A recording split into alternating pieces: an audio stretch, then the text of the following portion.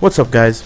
So in this video I want to talk about raw tagging, some of the risks involved in raw tagging, as well as some ways to kind of reduce those risks. For those of you who don't know, raw tag is just simply hitting the 5 button and bringing in your secondary character. This includes off of the ground or any situation where you're just simply tagging out. You're not using like a tag launcher like this, or you're not using a tag throw like this. You're just simply hitting 5. That's a raw tag in this game. So the problem with raw tagging in this game is, unlike in Tekken Tag 1, there is no tag cancel. There's no way to cancel the animation with a joystick command in order to block when you have an inbound character. As you can see here, I'm holding down, and you can see when the game allows you to duck. It's very late. Within that amount of time, your opponent can easily punish you. So the tool that they gave you to sort of make these raw tags slightly safer is, what you can do is you can do any action that involves a button to cancel your raw tag. So it's still very unsafe, but it does let you cancel it earlier.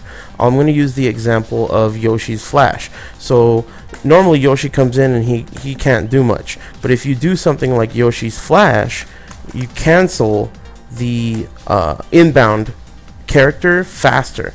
So if they're trying to, so that was a mess up, if they're trying to come in and punish you, you'll be able to avoid that punish. You can also use things like Fang's back 1. You can use things like Fang's back Kempo stance, which has an auto block in it.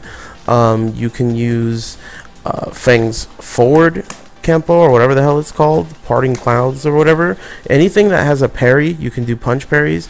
You can do something like Yoshi's spin or Art of Phoenix. Any type of action that your character has that has defensive properties, you can perform before you can perform a joystick command on a raw tag.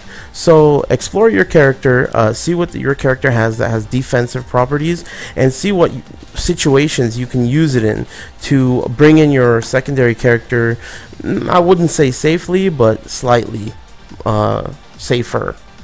Anyway, hopefully that helped some of you guys. Please make sure you rate, subscribe, and comment, and I will catch you guys next time.